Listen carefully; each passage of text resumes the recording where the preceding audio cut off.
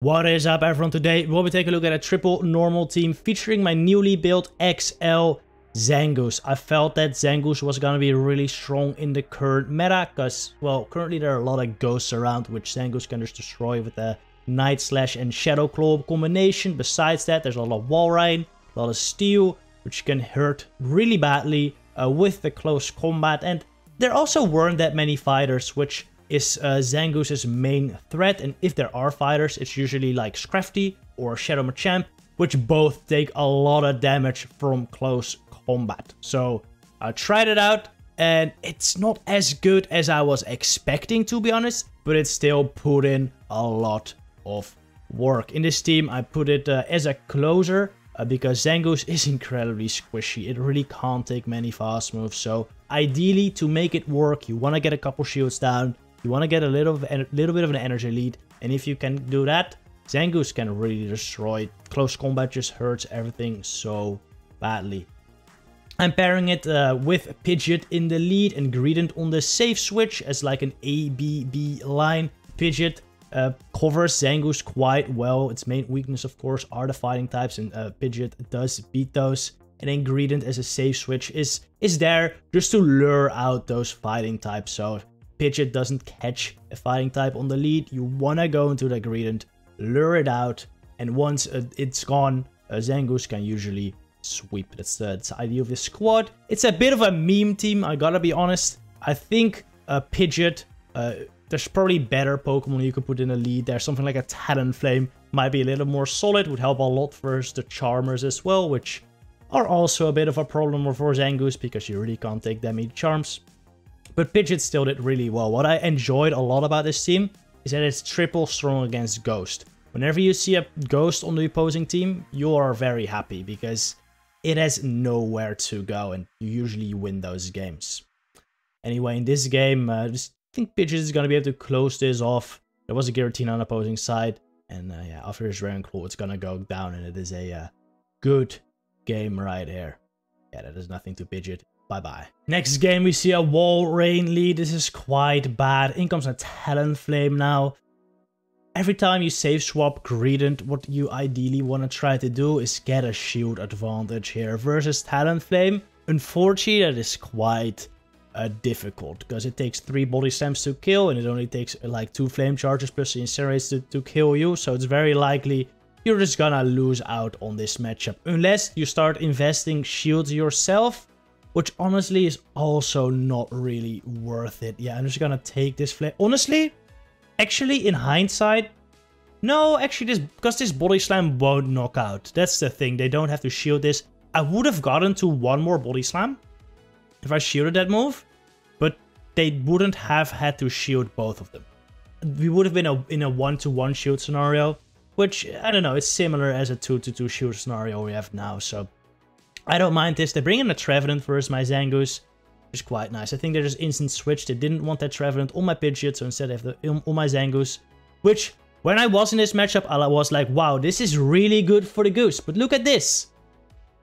Actually doesn't do that much. That is so unfortunate. This is so disappointing, actually. Like I said earlier, I thought Zangoose was going to be really good, but it was slightly disappointing. And this is where you could see it is slightly disappointing, but it is still gonna put in work later on, trust me. Here's well, opponent calls the Night Slash, which is wild, but honestly, I'm also kind of fine with that, because getting this chip is nice. They actually call another one, which is like, alright, great. At this point, I can just bring in Pidgeot. I know shoot the first one, I probably just farm you down, right?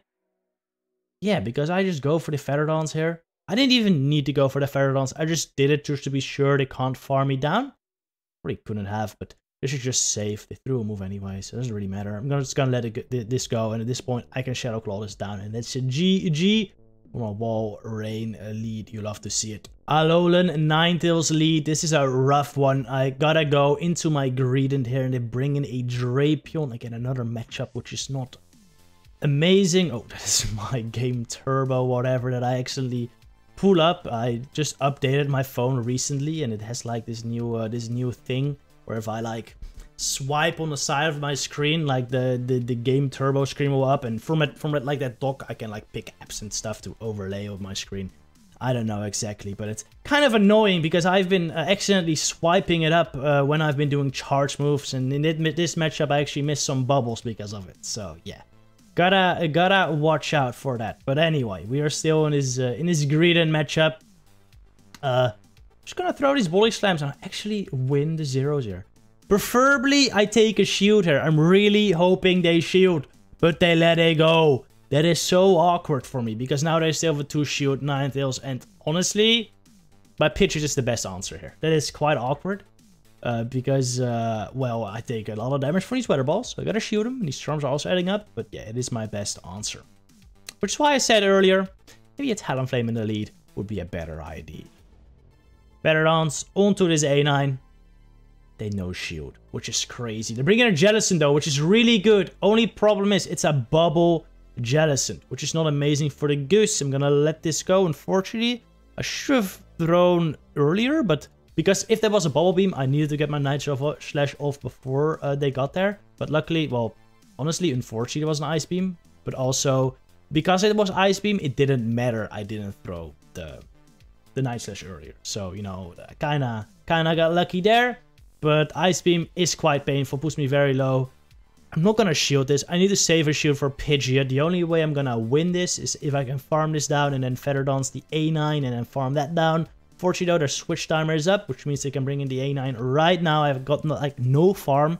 I get to the Feather Dance now, but I'm already in the red. So this is gonna be a real race. Whoever can farm whoever down will win the game. And unfortunately, I just barely get farmed down. Alright, another Walrein lead. This is quite bad. Again, you gotta go into your Greedent. In comes an Escavelier. This is really, really bad for Greedent.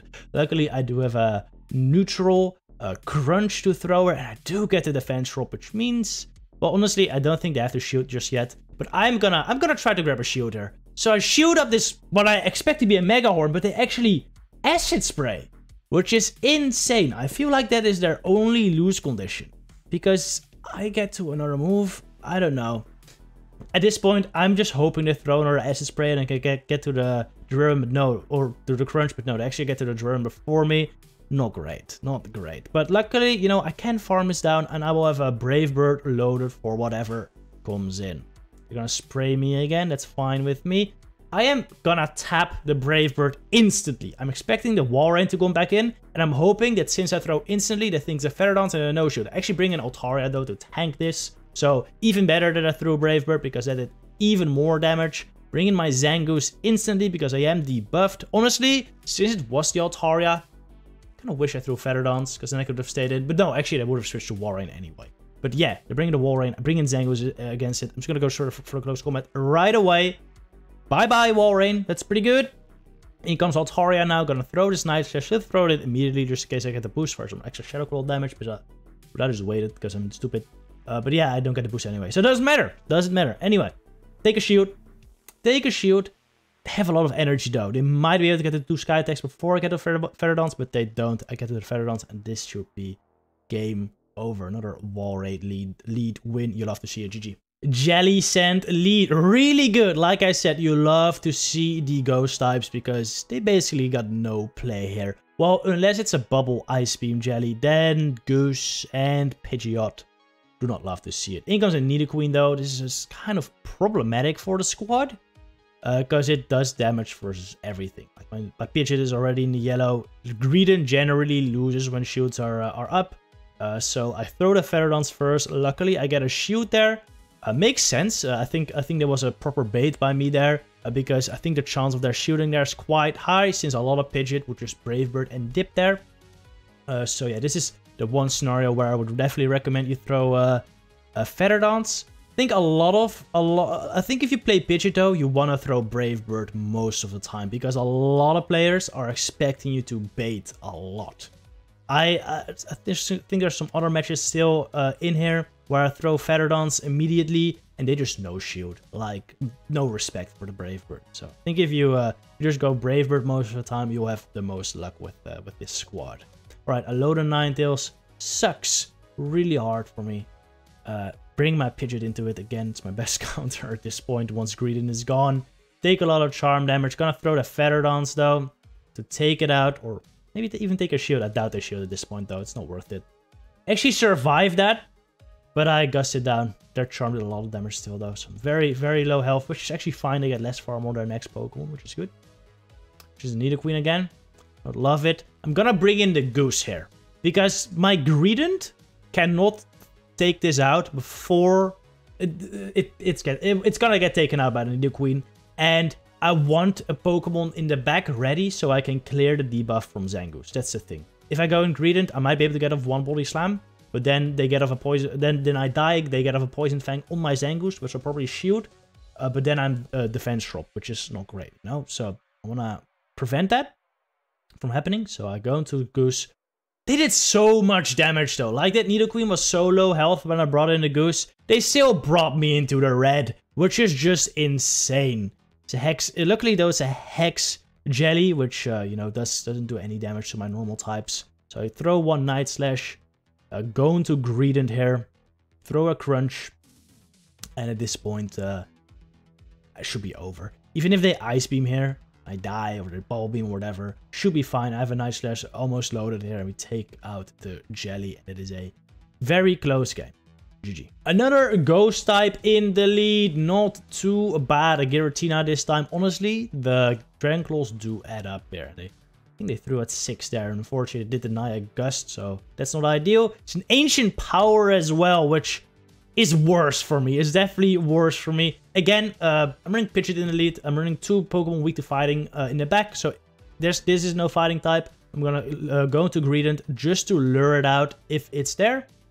Seems they're throwing a move though, so that might be quite weak to Greedent still. The throw Dragon Claw, and in comes the Sylveon. At this point, I get quite worried. Very worried actually, because Giratina double charm is quite common.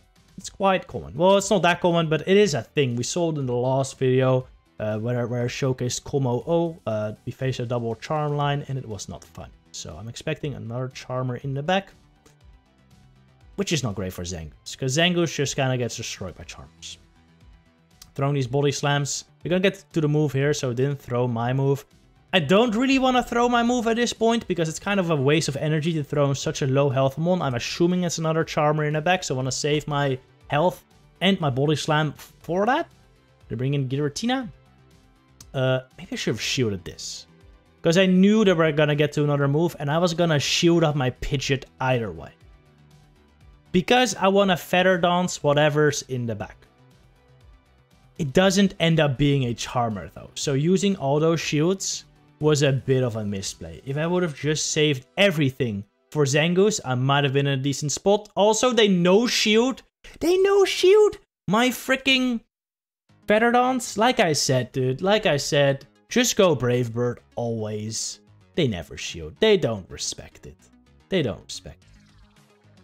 This might still be possible though. They are dropped in attack a lot, so their Icicle Spears won't do that much even to Zangoose.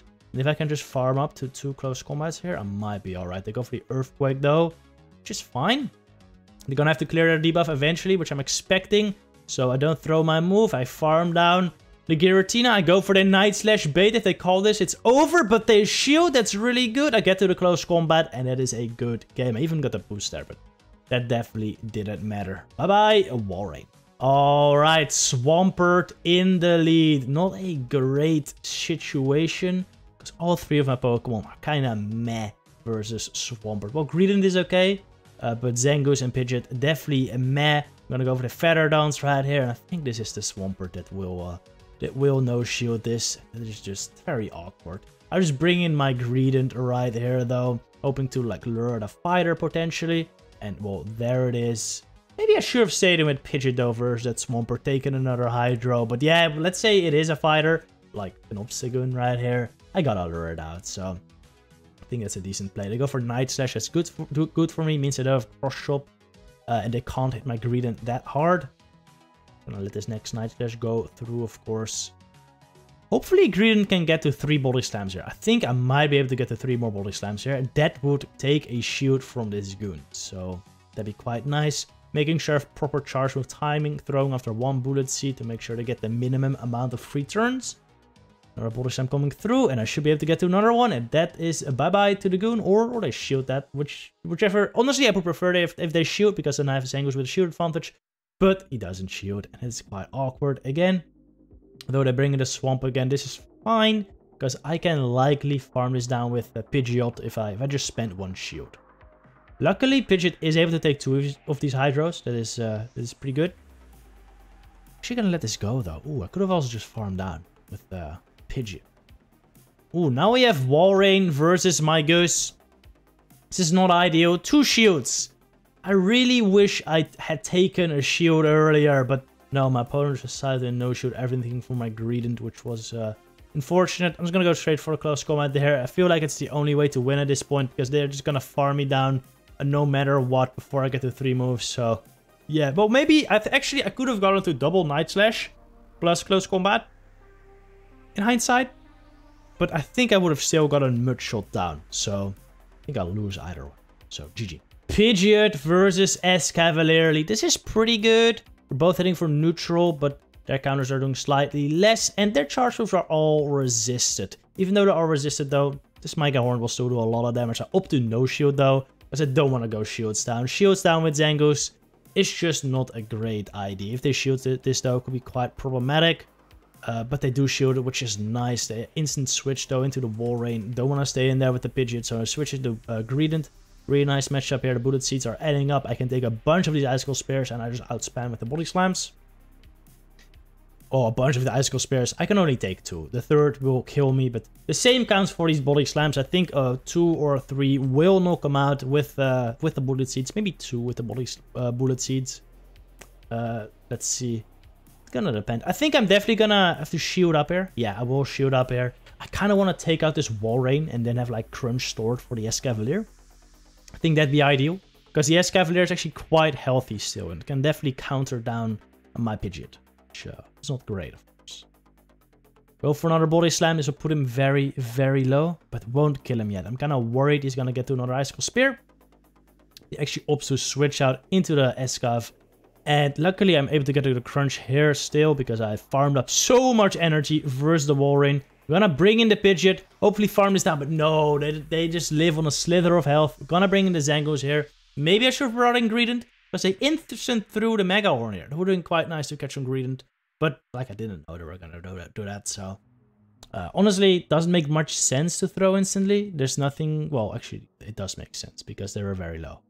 Yeah, it does make sense, actually. It does make a lot of sense. It's Nidoqueen in the back, and dude, even though Zangoose is quite attack weighted, 2 Night Slashes just don't knock out. I needed the boost there.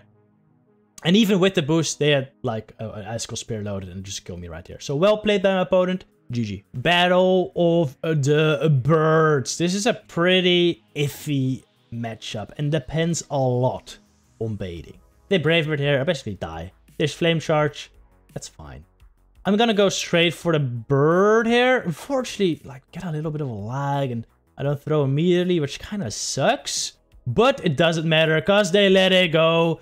In comes Lapras. I'm just gonna instant switch into the Greedent. Definitely don't want to stay into that matchup with my debuffed Pidgeot. I'm gonna throw these Body Slams before they can get to the Skull Bash. Because, well, after the Skull Bash, they're gonna do less damage, of course. I'll throw another one.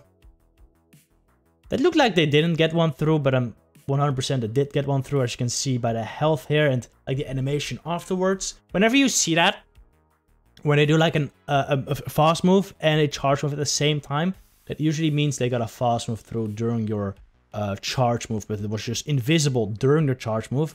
So it plays the animation like during their charge move. It's kind of weird. It's kind of really weird and stupid like that. But yeah, they're not really getting like free energy or anything, so that's at least good.